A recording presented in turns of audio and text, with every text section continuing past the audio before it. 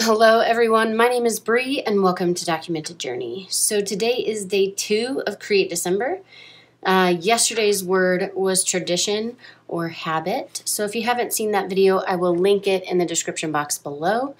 And then today's word is joy.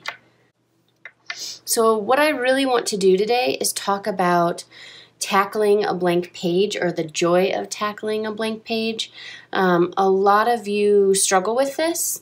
A lot of people, I shouldn't say you, but a lot of people struggle with this. They are nervous to even put anything down on the paper. And so I just kind of wanted to give you 3 tips, I guess, on what I think of when I'm tackling a blank page.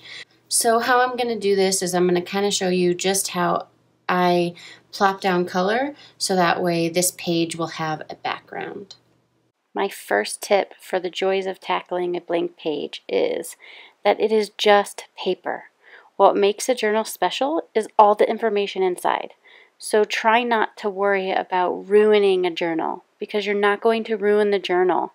All the good stuff is what you're adding to it. Tip number 2, listen to your inner voice. Stop paying attention to others. Stop following and start living. Stop looking for someone to say, this is what you should do. Just feel in your heart or feel in your soul that this is what you want to do, and do that. The last tip, tip number 3, is choice.